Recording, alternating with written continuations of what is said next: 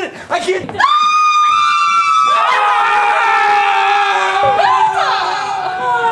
Mrs. Gretchen, you're here already. Yeah. You've got to take a hold of yourself. Che palle! Americani, portami se And I look out of the porthole and stare at the stars dancing and the moon out there in the sky. And I say to myself, kapow! We have to go trampling off in the middle of the countryside to sleep, just as though we were heading away to make it a love. Shh, don't get so worked up. Have you ever been kissed by a woman from New York? No, in Wisconsin, the opportunity never really came up. Oh. Every time I come home, I seem to love him more. And every time I go, it just tears me to tiny pieces.